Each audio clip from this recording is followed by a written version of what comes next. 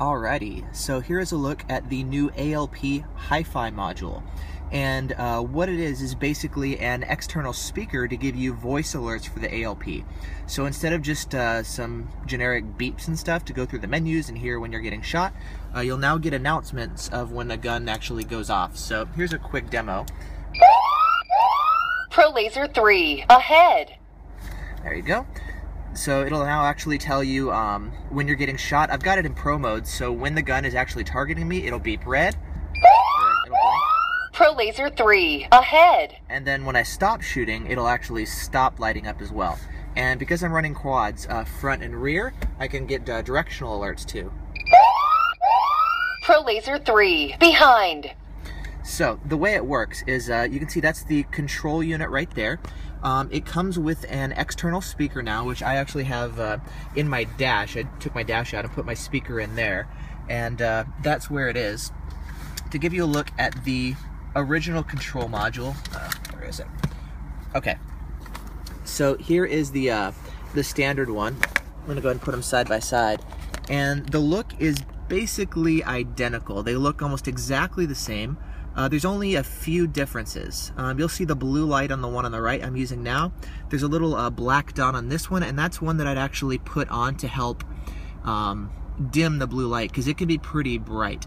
There's a recent firmware release that actually allows you to now dim that light in software rather than having to put a little darkened sticker there, which is really nice. So on the new module, I no longer have to do that, which is really handy. The old one, if you take a look at the back, you'll still see the sticky tape that I was using. On the back, right at the bottom there, you can see on the left there's that cutout. That is the slot for the speaker. And it used to be just beeps and stuff coming out of the control module itself. Now, because there is now an external speaker, that's no longer necessary. Also, you'll notice the old module has one cable coming out of it. There's a little pinch in that cable just because of the way I had it installed. If you look closely at the cable now on this new module, you'll see there's the main one there, and then just to the right of it there's another second cable. That's the thin speaker cable, which runs out to the speaker. Now, as far as the volume of the speaker, it's definitely loud. When I had it to my head and I was testing stuff, it was a little too loud. That's not really what it's designed for. I did a little bit of work kind of in my car to figure out a suitable spot, and I wound up installing it in not the most audio-friendly location. It's not somewhere like in the footwell where it would just kind of blast into the open air, but it's actually tucked back behind here, so the audio has to kind of just come out from wherever. So that does actually dampen the volume a little bit. So it's good that the speaker itself is loud. There are 5 volume settings, 1 through 5. Volume 5, Volume 4, Volume 3, Volume 2, Volume 1. So what I'm finding here is 5 is obviously the loudest.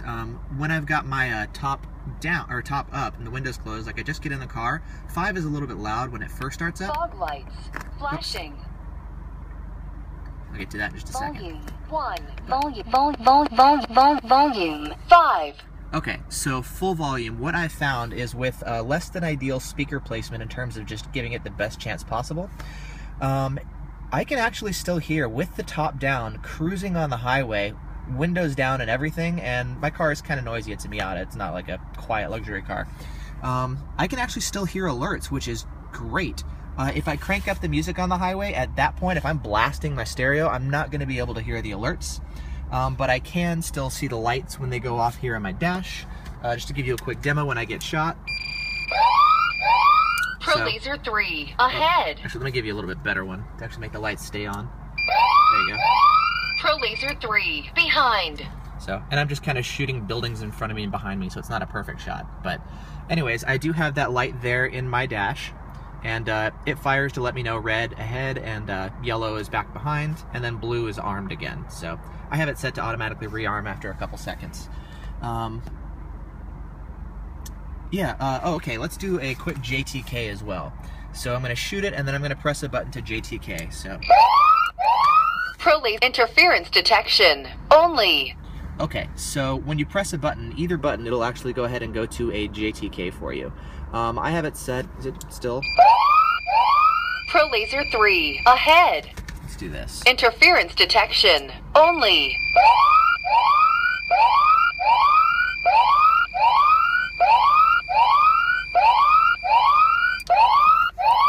Interference detection only. Okay, so it looks like it does actually rearm pretty quickly. You can hear the gun itself when it's shooting. Let's switch to rear. There we go. So I'm currently JTK'd. It's detecting, but it's not actually jamming. Let's give it a couple seconds here of not shooting. And there you go. So now it's rearmed, and now if I reshoot. ProLaser 3 ahead. Okay, so it looks like there is a couple second gap between JTK and when it automatically rearms. Overall, I really like it. It's so much better now being able to go through the menu and like there's this menu button, pressing this without actually going into the menu. Fog lights off. There is a feature, and I'm hoping they do update this. There's kind of been talk of it, of updating the menu button. Fog lights on. There is an accessory you can get that actually hooks into your fog lights. I'm not using that here, and something I would personally like to see, I think would be pretty cool, is if they made this the equivalent of just go ahead and set your jammers to receive mode only. Instead of jamming, if I want to just say, oh, hey, look, there's a cop, and I want to kill my jammers before I get shot. Fog lights flashing. I would love to be able to press a button and go ahead and set my jammers to receive mode. It was a feature I had with my Blinder HP 905s, and I loved that feature. And that way, in case I do get shot, I'm already cut my jammers, and that's really useful. Also, compared to the blinders, there is one feature that I really, really like.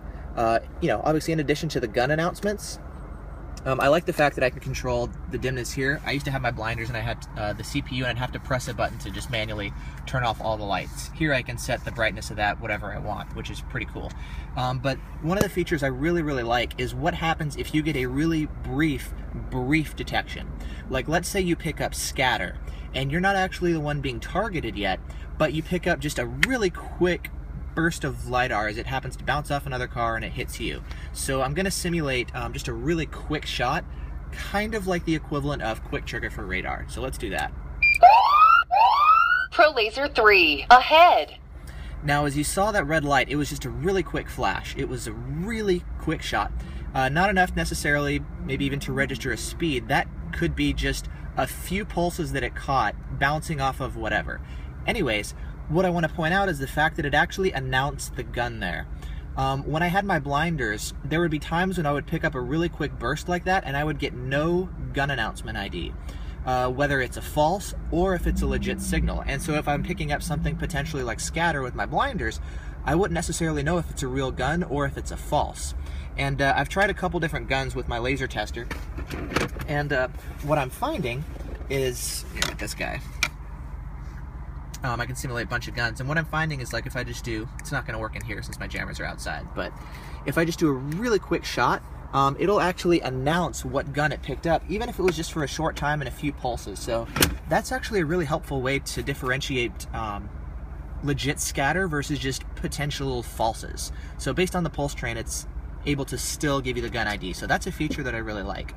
It is still lacking the ability to go in and set your jammers into receive mode just at a quick press.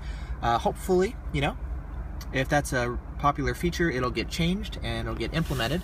But overall, I really like this new change. I definitely recommend it.